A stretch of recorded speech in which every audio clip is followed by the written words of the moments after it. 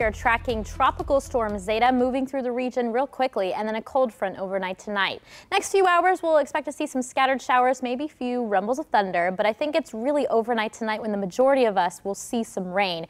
This is right around midnight. Storms begin to roll in across our western locations. Then, as we head towards about 3 a.m., the line of storms will roll through Hampton Roads and across the Albemarle of North Carolina. By tomorrow afternoon, improving conditions will be on the backside of the cold front with some drier conditions moving in.